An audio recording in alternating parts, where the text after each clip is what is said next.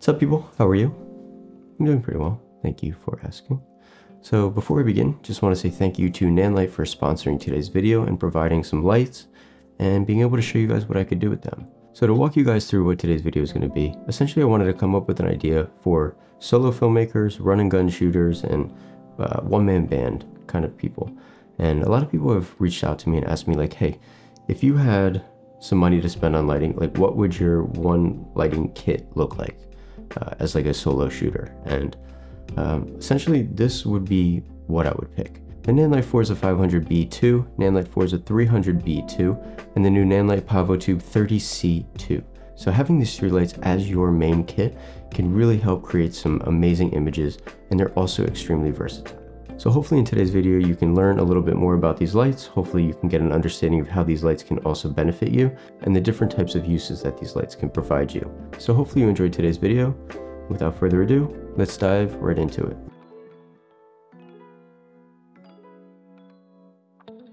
So the first light that we're going to be setting up is the new Nanlite Forza 500B2. It's a more improved version of the original 500, which was probably one of my favorite lights over the past 2 or 3 years. I really love that light, and this is a better, more improved, sturdier version of that light, but this is also a bi-colored version of that light, meaning that it ranges from daylight to tungsten color, and it also has the ability to shift the green and magenta as well, which is really awesome, especially when you're doing interview setups in an office building where the overhead lighting might have some green shifts to it, or it might have some magenta shifts.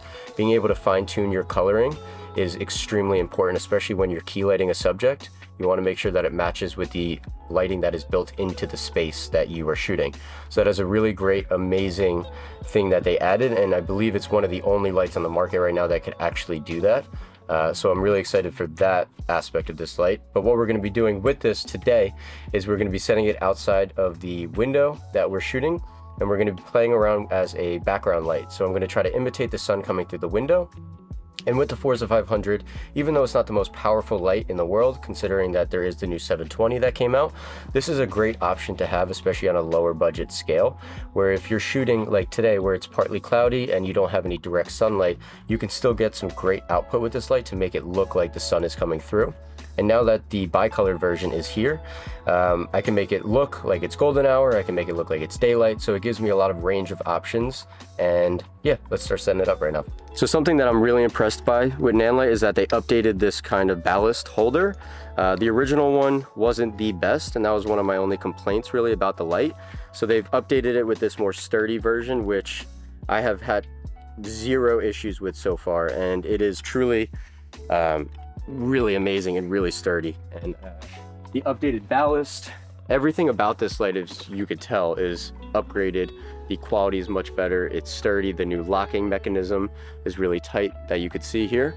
So everything that Nanlite has done to upgrade these lights has truly been thought out, and I believe they really took all the recommendations from a lot of the filmmakers that use their products and made this the best possible light that they could have.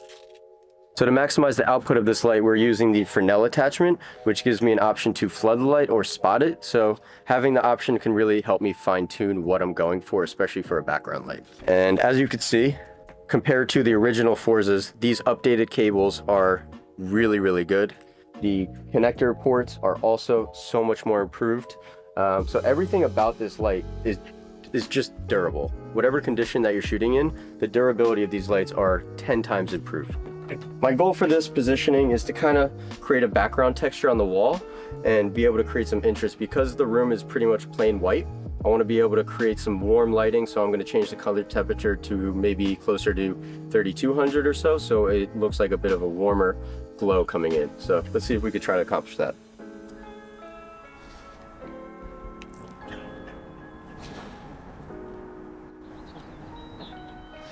We start at 2700. And it's really cool because you can do a decimal place percentage increase, which is really awesome. But let's just start somewhere around 75% and see where that lands us today. So as you can see on this wall, we created this kind of like golden look texture through this design on the window here, or the door. So having this as the background really created some interest instead of it just being like a plain white wall. And we put it to 2700 Kelvin, so it looks like golden hours coming through the window here, which is just a nice warmth, happy type of look. Next thing I'm going to be setting up is the new Nanlite Pavo Tube, the 30C, and we're going to be using that as an edge light or a hair light on her for the interview. The reason I'm going to be doing that is because she has darker hair, and being able to accommodate that, we'll be able to just separate her from the background a little bit more. So the next thing I'm going to be setting up is the Nanlite Forza 300B2, which is also the improved version of the original 300. This is also the bicolored version, and it also has the option of doing the green and magenta shift as well. So we're going to be utilizing this as the main key light today. 300 also has the updated ballast holder here. So everything about these new lights are upgraded. So as you can see, this thing is like a brick. It's solid. Everything about it is just really well built and durable. Let me turn this on. Watch your eyes. You sound like the hibachi guys. Watch your eyebrows. Yeah. Okay. Nice. The fire, the hibachi. Okay, so what I added to the Nanlite Forza 300B2 is the parabolic softbox with the grid attachment. And the reason I'm doing this is because we want soft lighting on her face for this interview. Otherwise, if you didn't have this softbox, what I would recommend is using this to bounce off of the ceiling potentially. When you want soft lighting, you don't want to go direct with this hard spotlight because it would create harsh shadows and just not be as flattering. So if you don't have this type of modifier, my recommendation is always bouncing light, and then having that bounced light be the soft light coming onto someone's face. But since I do have this, we're using it with a grid as well, which helps control the spill so it doesn't wash so much in the background. So right now I'm just going to be fine-tuning this in the position and color temperature to match what I want. And then, yeah, we're going to see what the interview looks like and make any adjustments coming from there. A little bit warm on her skin tones, so I'm going to update that to about 4200 and see where that lands us. Look here. Okay, much better. It's too warm? It was before. Alright, so I have the camera set to 5600 Kelvin, which is pretty much like daylight. It's a pretty neutral color temperature within the camera. Outside I have the warm lighting coming in at 2700 Kelvin, inside at 4200. I also have the hair light here at 4200 as well, kind of wrapping this. But in terms of just general lighting schematic for an interview like this, you notice that within the frame there is a window right. So I want to make sure that I'm wrapping the key light from the window side. So another quick tip, this is potentially a personal preference, but whenever I'm using a softbox like this, there's two ways to do it. You could either be super direct on the subject like this, where it's directly hitting them. Something that I like to do though is kind of position it a little bit frontal, so it's almost in front of her, so the light isn't so harsh on her face. Even though it is a soft light, there is a little bit of harshness that does happen when you're direct. So I like to move it a little bit in front so the light is kind of just like gradually hitting her face. For me, that adds an additional level of softness. So next thing, now that I have my frame up, what I'm going to be doing to show you guys what the lights are actually doing, I'm going to start with the interview setup with no lights on at all. And then I'm going to start with the background light, the Forza 500. And then I'm going to turn on the key light, and then I'm going to turn on the hair light. So you get to see 4 different images with no lights, background, key light, and then edge light, all of them together to see what they're actually doing within the frame.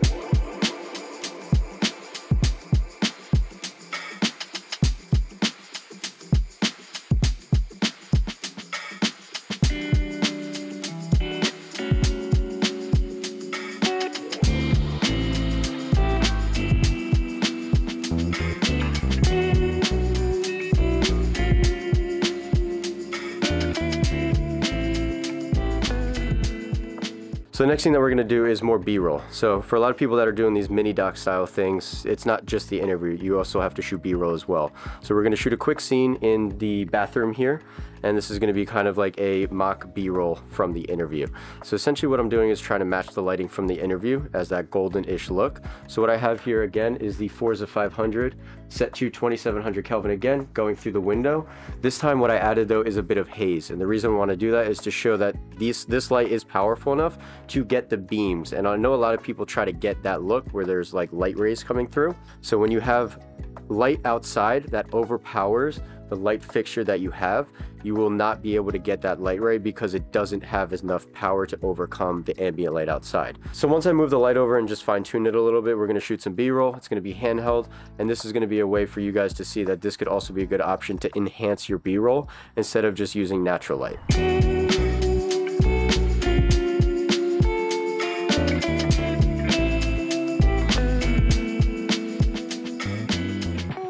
As you can tell, that was a pretty simplistic way to shoot B-roll, but adding just that one light out here made it look so much better compared to just having nothing there.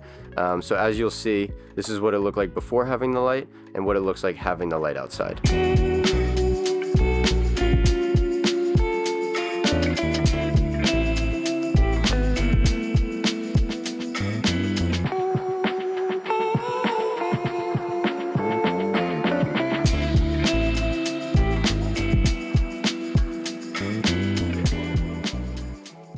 So for the last B-roll thing, what I'm going to do is kind of do something a little bit similar to the last one. Again, I have the Forza 500B outside, and what I'm going to do for this one is have the same shot up and show you what it looks like when we change the color temperature, so you can see the difference in mood and tonality going from, say, 6500 Kelvin, which is super cool, to 2700 Kelvin, which is super warm. But these are just simplistic ways to approach B-roll to add a little bit of, I don't know, creative flair, just add a little bit of your own touch to it. But having these lights, without it, you would just have to live with just the naturalistic, which is its own look and can be very nice. But having this just adds a little bit of flair and a little bit of uniqueness to whatever story that you're trying to tell.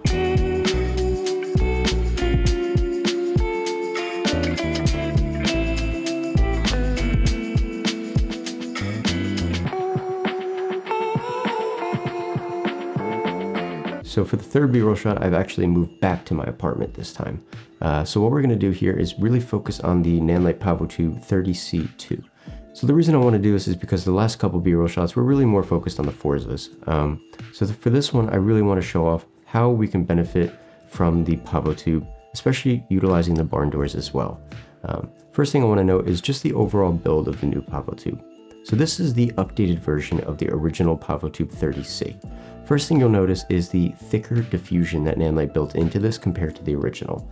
One complaint that I had with the original was when you dimmed it down to like 1 or 2%, you would see the pixels. This one you would not because of the thicker diffusion. It also adds a better level of softness because of the thickness of diffusion. Also, with the 30C, you obviously know that the end caps are these big black caps at the end. With the original ones, they were quite large, and when you wanted to use them as like a practical light, for example, in frame, they didn't really pass as a practical because of how big those were.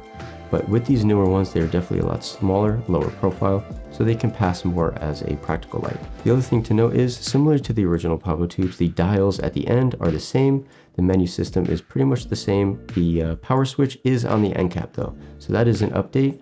The other biggest update that I want to mention is the fact that these are Bluetooth capable. Similar to the Forzas, you can add these to the Nanlite app. And a really cool feature actually with these is something that I found out, is that there's a feature in the Nanlite app, kind of like a color picker, for example. You go to the CSI mode and you go to the camera button, and what will pop up is a window showing your camera. And you could essentially take your camera or your phone, point it at whatever light fixture or practical that you want to use as the motivating source, take the picture, and it'll match the color temperature on your tube. That is a great way to match a light for a practical or a light whatever that you're motivating from, that you don't know the actual color the color accuracy, you don't know the color temperature that you're trying to match. This is a great way to get a pretty accurate representation to your PavoTube. It's a really cool trick, and it's something that I recently just found out about. So I definitely recommend giving it a shot and seeing how it works out for you. But for this scene in particular, I wanted to try something pretty simple. So I put my fiance next to the lamp here reading a book. It's a pretty simple setup, it's pretty common, a lot of people do it, but what I wanted to do is just really show off the benefit of the barn doors here as well. So this is what the scene looks like with just the lamp on. As you notice, the image is, fairly dark. It's a moody image, and it creates a little bit of an edge on her, but there's no fill in the face. You can't really register her emotions. You can't really see her face, her eyes, nothing. So what I did was take the PavoTube, put it near the lamp as the key light. Essentially putting it next to the lamp just makes it a better wrap of a key light and fills in her face a little bit. This is essentially what I would do if I was given a scene similar to this and I only had a pavo tube. I would not be upset by it because I would use a pavo tube any day of the week. This is a great tool to have for this particular shot because it's not overpowering, it's not overbearing, it's not a big light source. Because if you think about it, the lamp, it's a small light source. You don't want to wrap it with a huge light source because it wouldn't look right, it wouldn't match, because you need a light that is pretty small, low profile, that can match the intensity, match the size similar to the practical that you're using essentially. So the pavo tube with the barn doors is a great tool, and having the barn doors is great for reducing the spill in the background. It's similar to the grid that I showed you before in the Forzas. The barn doors reduce the spill, it creates more directionality, and having the barn doors essentially means that you are thinking more about the direction of your light and how you want to use it. But for fun, let's just check out what this looks like without the barn doors. And as you can notice, it still does the same thing with the barn doors, but there's just more spill in the background. So my recommendation is, when you purchase pavo tubes, I would definitely recommend getting the barn doors as well. Even if you don't use them all the time, it's a great thing to have whenever you want more directionality and be more conscious about where your light is hitting. So to recap about the new Pavo Tube 30C2, it is definitely a major upgrade from the original Pavo Tube, and for anyone looking to upgrade from the original, I definitely recommend checking out these new ones, or if you don't have tubes at all, I definitely recommend having these in your arsenal. They're extremely versatile, they could be used as hair light, edge light, they could be used as a practical light, they could also be used as a key light. So having these in your arsenal is definitely an essential light to have. So that's all I got for you today. Hopefully you enjoyed today's video. Again, just want to say thank you to Nanlite for providing these lights and sponsoring today's video. It's been really great working with Nanlite over the past couple years. They are an amazing company. So for anyone looking to purchase lights or invest in a brand, I definitely recommend checking out Nanlite. They are amazing, their customer service is great, and they're extremely reliable products. So for anyone interested in learning more about Nanlite and learning more about all of these different products that I've showed you today, click the link in the description to learn more about them. So that's all I got for you today. Hopefully you have a great day, everyone. I'll see you next time. Peace out.